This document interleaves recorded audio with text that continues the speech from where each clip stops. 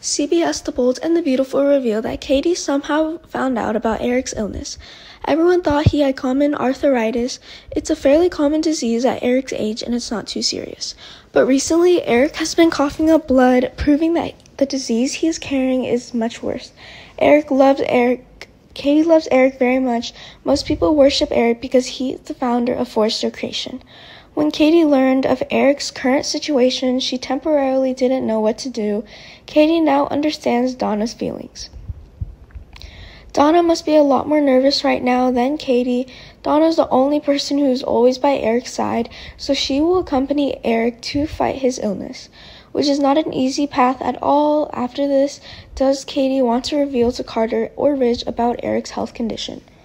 Besides Katie, RJ also learned about Eric's health condition. It seems like Eric's serious illness is about to stop being a secret because more and more people find out. Eric carefully warned RJ not to talk about this with anyone else. RJ agreed with Eric because he is afraid he would regret it.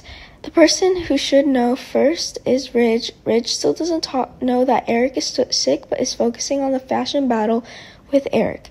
Eric's time is running out. He should prioritize enjoying warm moments with this family rather than enduring his pain alone, especially when his health is seriously deteriorating.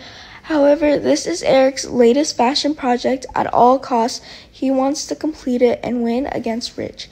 Eric wants to prove to Ridge that he can do it. RJ hopes Eric can win this battle because it could be his last.